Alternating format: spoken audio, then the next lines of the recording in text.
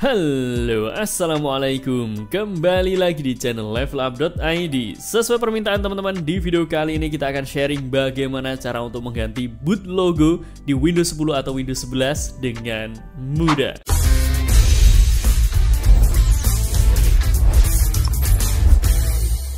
Buat teman-teman pengguna Windows yang sudah mulai bosan dengan tampilan boot logo saat Windows kalian booting, tenang, di video kali ini kita akan sharing bagaimana cara untuk mengganti boot logo di Windows 10 atau Windows 11 sesuai dengan keinginan kalian. Teman-teman bisa ganti dengan logo yang kalian miliki atau bisa juga menggunakan foto kalian sendiri, guys. Tidak usah lama-lama lagi, langsung kita akan mulai tutorialnya. Buat teman-teman yang sedang mencari lisensi baik itu Windows, Office, atau mungkin game-game dengan harga yang cukup terjangkau, kalian bisa coba cari di cdkoffer.com. Misal kalian cari Windows 10, tinggal pilih aja Windows 10 dan tinggal pilih Buy Now. Setelah itu silahkan sign in menggunakan akun Facebook, Google, Twitch, atau akun YouTube kalian. Setelah sign in, pilih Buy Now lagi, kemudian masukkan quantity yang kalian inginkan dan masukkan kode kupon UP20 untuk mendapatkan diskon sebesar 25%. Pilih apply di sini untuk menerapkan diskonnya, maka lumayan kalian bisa hemat sampai $5,79.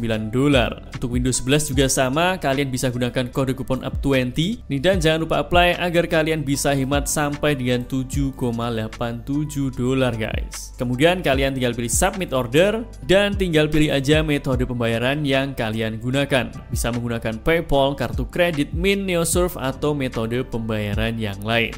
Selanjutnya tinggal pilih Pay Now dan selesaikan pembayaran dengan metode pembayaran yang sudah kalian pilih. Setelah pembayarannya selesai, nanti key-code-nya akan langsung dikirimkan ke email kalian dan teman-teman bisa langsung menggunakan key-code-nya untuk melakukan aktivasi Windows ataupun game yang kalian gunakan. Misal ingin melakukan aktivasi Windows 11 atau Windows 10, caranya sangat mudah. Kalian tinggal pilih menu settings, setelah itu pilih sistem, scroll ke bawah dan pilih activation.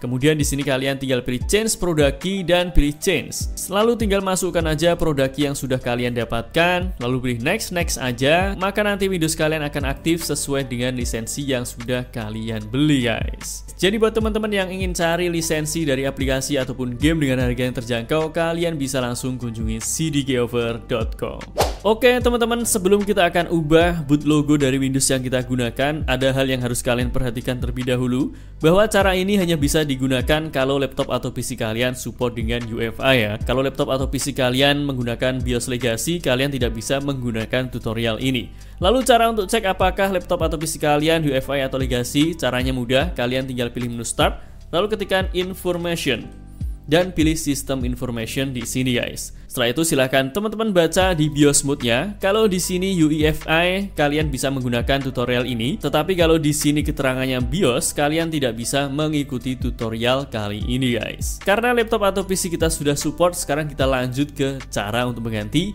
boot logo Windows-nya. Caranya sangat mudah, silahkan langsung kalian klik link di deskripsi pada video ini untuk masuk ke github.com. Dan di sini kita akan gunakan tool dari Metabolic, yaitu hackbgrt. Untuk versi paling baru saat video ini dibuat adalah versi 2.5.0. silahkan langsung download aja versi terbaru ini yang formatnya zip di sini, guys. Kita sudah download filenya, kemudian langsung ekstrak aja filenya. Kalian bisa ekstrak menggunakan WinRAR atau menggunakan WinZip. Kalau di Windows 11 versi paling baru tinggal double klik aja, kemudian tinggal copy aja folder di sini dan kita akan paste misal di desktop aja. Selanjutnya setelah kita ekstrak filenya, langkah selanjutnya adalah silahkan siapkan sebuah file gambar yang formatnya bitmap. Teman-teman bebas menggunakan gambar apapun, bisa logo, bisa foto kalian juga. Di sini kita akan contohkan kita punya sebuah gambar, untuk formatnya ini masih .svg ya. Kita akan ubah menjadi bitmap nanti dan kita coba lihat dulu gambarnya. Ini logo Superman dan dia ada background warna birunya.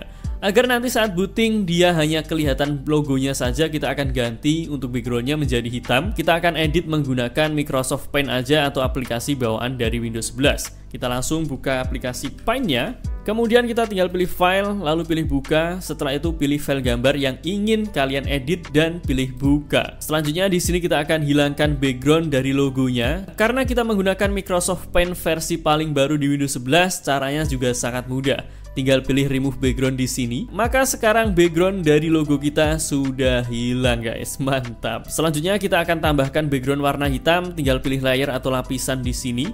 lalu pilih Add New Layer. Kemudian di sini kita gunakan Paint Bucket, kita beri warna hitam dan tinggal klik aja di sini. Kemudian kita tarik untuk backgroundnya ini ke bawah. Maka nanti gambar kita hasilnya akan seperti ini. Selanjutnya di sini kita akan ubah ukuran dari gambarnya, tinggal klik aja di resize, kemudian pilih pixel dan misal di sini kita masukkan untuk horizontalnya 300 pixel aja. Untuk ukurannya ini bebas ya, silahkan sesuaikan dengan kebutuhan kalian aja. Setelah itu pilih OK, maka nanti hasilnya akan seperti ini teman-teman. Selanjutnya kita tinggal simpan aja gambar ini dalam format bitmap. Caranya pilih File, lalu pilih Save As atau simpan sebagai, dan di sini pilih format lainnya. Kemudian pada simpan sebagai atau Save As, silahkan kalian pilih yang bitmap 24 bit, kemudian beri nama Splash. Lalu silahkan kalian simpan ke desktop dan masuk ke folder hack_bgrt yang sudah kalian ekstrak tadi. Maka di sini akan ada file gambar yang namanya Splash juga. Kalian tinggal pilih simpan aja, kemudian pilih yes untuk mereplace file gambar yang lama. Kemudian pilih OK. Maka sekarang kita sudah berhasil menambahkan gambar yang akan kita jadikan boot logo Windows yang kita gunakan.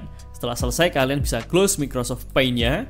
Lalu langkah selanjutnya kita akan mulai ganti boot logo Windows yang kita gunakan. Tinggal masuk ke folder hack_bgrt-nya. Kemudian di sini tinggal jalankan setup-nya. Double klik aja, pilih more info dan pilih run anyway. Setelah masuk di command prompt, di sini teman-teman bisa baca instruksi yang bisa kita gunakan, mulai dari I untuk menginstal, J untuk menginstal atau alternatif, lalu O untuk install untuk legacy, tapi resikonya bisa break atau Windows kalian bisa jadi boot loop, jadi kalian jangan gunakan kalau BIOS kalian legacy. Kemudian di sini F untuk install file only dan beberapa komen lainnya. Karena kita akan install, jadi kita akan ketikkan di sini I, maka akan membuka Microsoft Paint secara otomatis seperti ini.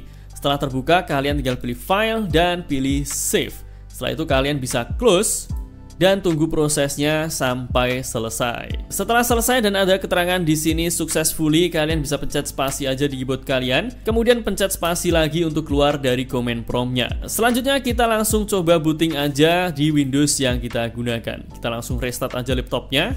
Dan teman-teman bisa lihat logo boot Windows yang kita gunakan sudah ganti menjadi logo Superman sesuai dengan yang sudah kita tambahkan tadi guys. Mantap. Kalau misal ternyata setelah kalian coba install tadi logonya tidak berubah, silahkan teman-teman coba matikan secure boot di laptop atau di PC kalian. Cara untuk matikan secure boot silahkan kalian cari di YouTube sesuai dengan merek laptop atau merek motherboard yang kalian gunakan. Kemudian sekarang kita akan bahas bagaimana cara untuk mengembalikan boot logo seperti semula.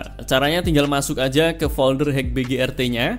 Kemudian jalankan lagi setup di sini. Double klik. Setelah masuk di command prompt, kita tinggal ketikkan aja R, lalu pilih yes. Kita tunggu prosesnya. Setelah selesai tinggal pencet spasi aja di keyboard kalian. Pencet spasi lagi dan kita akan coba restart lagi guys. Apakah sekarang sudah kembali atau belum logo boot Windows-nya? Teman-teman bisa lihat logonya sudah ganti menjadi seperti semula guys. Jadi sangat mudah untuk mengganti logo boot Windows di laptop atau di PC menggunakan hack_bgrt ini. Kalian tinggal ganti aja dengan gambar sesuai dengan keinginan kalian.